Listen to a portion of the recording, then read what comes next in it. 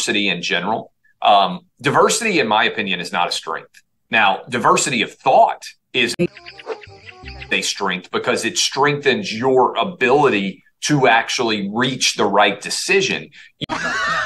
You practice law, Megan. The luxury that I feel like I have, and I bet you feel like you have, is sometimes you had a client and you're like, man, this is a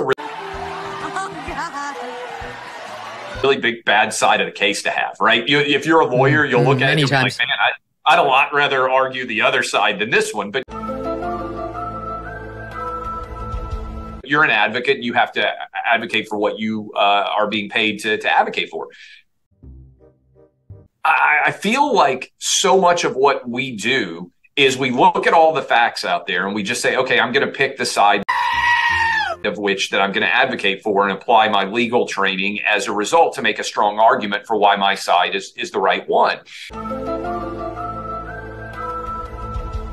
And I feel like Kamala Harris represents this cosmetic diversity idea